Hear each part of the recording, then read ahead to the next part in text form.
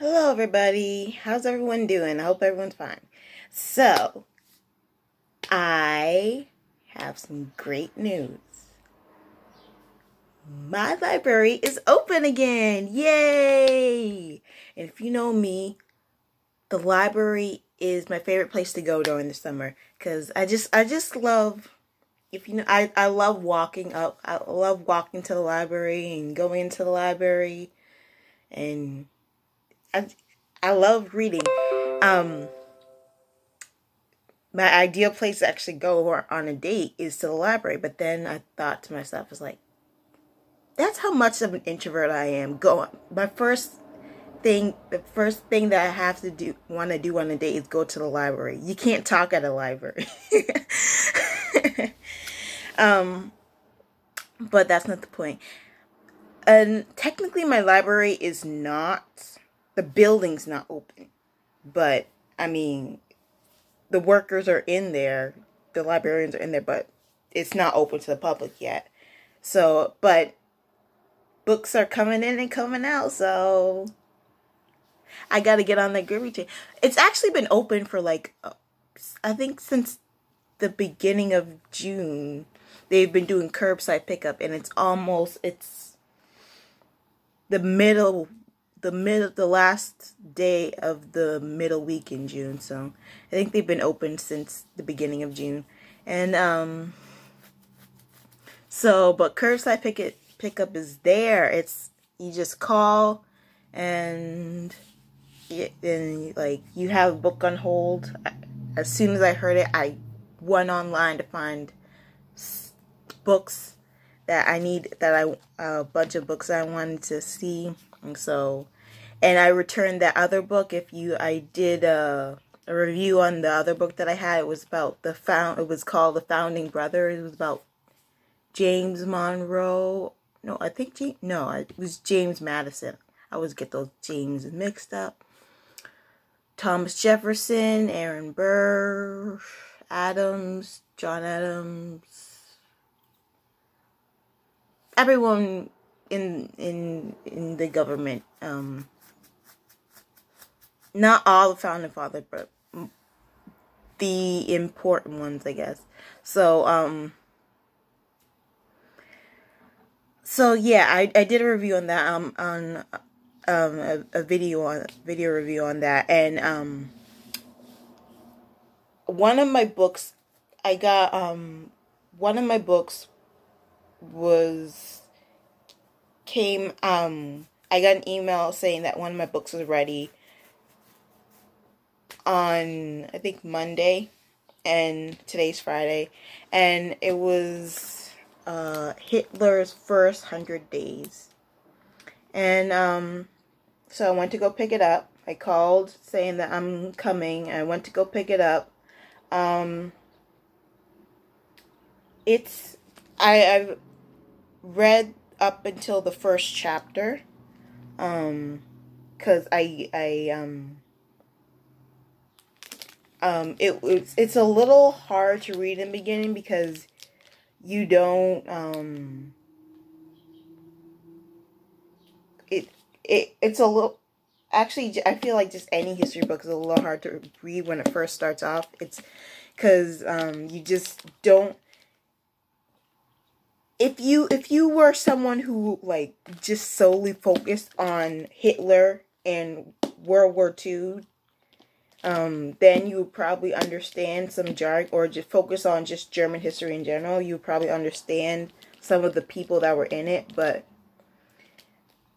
it does give you a brief understanding of who else was around Hitler as he became in power. He started to come into power, but I mean, towards the ending of the first chapter, I was just like, oh, okay, I'm on it. I guess I'm kind of on board now. And the way I can't. This is not technically a whole review because I haven't read. I think there are 9 chapters, and it's like 500 pages, and I'm only on page 22, 24, 5. I don't know. So I can't give you a whole a whole review on this book. Yeah, but it's basically the first chapter is basically saying how Hitler came into power, how basically how a lot of people are were reacting towards the end of the chapter. A lot of it focused a little bit on how the public was reacting to the Nazi, I forget what the Nazi Socialist Germans Worker Party. I'm sorry, I totally forget the name, but just took over all of politics and how the public was reacting to that. So it was good. And that's one of the reasons why and I just wanted to learn how Hitler's first 100 days were. Basically, that's the reason I saw it, and that's the reason when I saw it, that's the reason why I got it. And the thing is, I didn't get to. They had the synopsis on. They obviously had the synopsis when I was picking out the book, because the way I choose history books, or historical fiction books. I also like historical fiction books too. But mainly how I choose. Actually, this goes for books, the books I read just in general, but mainly now in my life, I usually read historical fiction and mostly history books.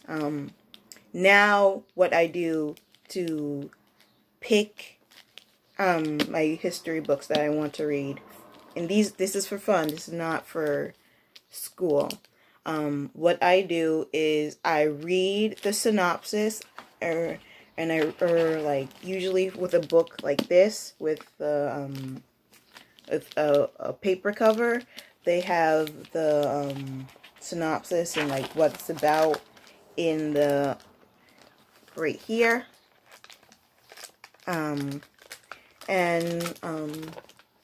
Yeah, so, and if it's longer, it might go to the back of here. But this is, and it also talks about the author too. And so, and it's good to know what your author is, like who the author is, the background of the author. Like in my history class, in my history class, I'm doing something where I'm writing about, I'm basically learning about historiography, and a good thing to know when you're doing your research is to understand where the research is coming from. So a good way to understand the background of your of the person who wrote the essay that, or who wrote the research that you're using in your paper. So, and also to add on that point, what I do, this is even before I took my classes to say how to analyze a good something to put in your research paper. I usually like to look at the table of contents. So the table of contents. Oh wait, no, I read the introduction, not the first chapter. I usually like to read the table of contents. The first the introduction is 11:15, 100 days, 1,000 years. And we all know the Third Reich did not last 1,000 years. They thought they were going to last 1,000 years, but they did not, obviously. Chapter 1, Crisis, If You Please. Chapter 2, Mystery Tour. Ooh, mysterious. Chapter 3, Assault. Chapter 4, The Communist Beast. Chapter 5, The German Spring. Chapter 6, The Jewish Grandmother. Chapter 7, The Administration of Life. Chapter 8, This Enormous Planet. In Chapter 9, The 100 Days. And then, the postscript and acknowledgments. So, the thing is that they didn't, usually when I put stuff on hold at the library, I do it through a catalog and not through, so I can't see the whole entire book. So I can't see the chapters, but I can only see the synopsis of the book. I mean, the synopsis is good, but seeing the chapters as well makes me realize, do I want to read this book, or do I just want to... it's a better thing to use it when you are buying the book, or you actually can see the book in person, because like there is a I always pass, when I go to work, I always pass by, I go to work on the train, I don't have a car, I always pass by a little bitty shop at this, if you know Massachusetts, there's this place called South Station, and like, it's just a really big station, and there's this little bitty bookshop right there, and it's like a candy store for me. And I always pass by and I say, you know what, I'm not going to buy anything. I always pass by saying, don't go in there, because you know you're going to buy something. And I always, and I give in, and then I go in there and I say, you know what, you're just going to look at it.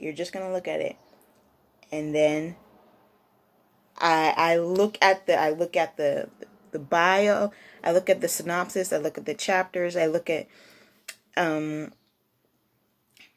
everything basically, and everything, the background of the whole book, and if it's too expensive, I write down the name of the book, and I'm just like, maybe I could find it online for a cheaper price, and two, I just buy the book, and I'm happy that I bought the book, but I'm just sad that I wasted all that money. Well, I mean, I didn't waste it because I'm gonna read the book, but it's just like, I don't like it because I feel really bad, and I buy like several books too, and I was just, oh man.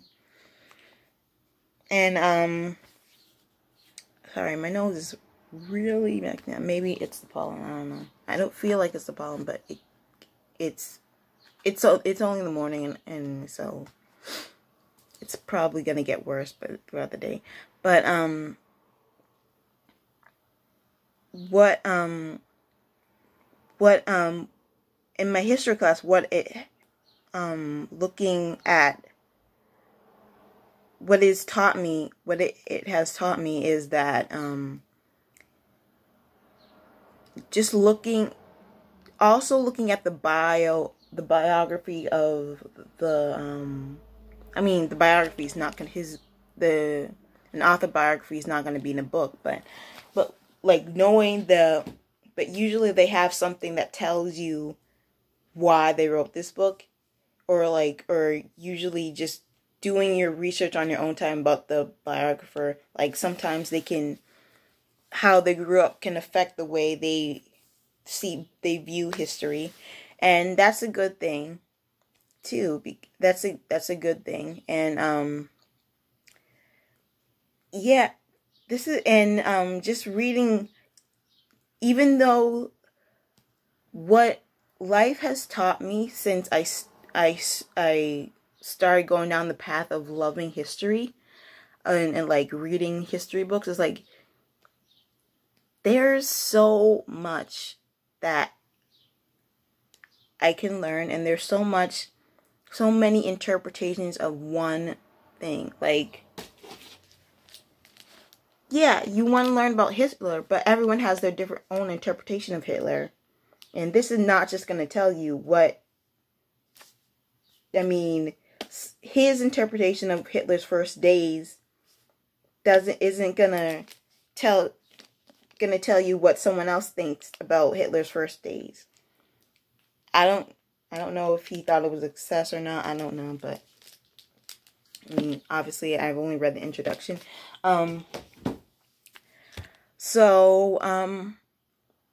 Yeah, that's my take on it. And you can't stop learning. A smart thing is, you know what? A smart person knows that they don't know everything. Whereas someone who's not intelligent thinks that they know everything, and they want to boast about how they know everything, but they don't. And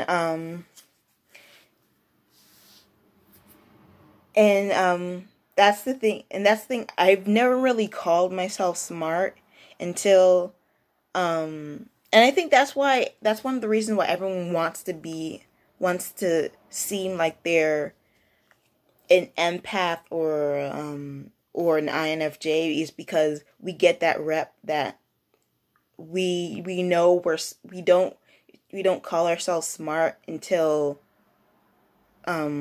because we don't feel like we know everything in the world. You can learn things every day.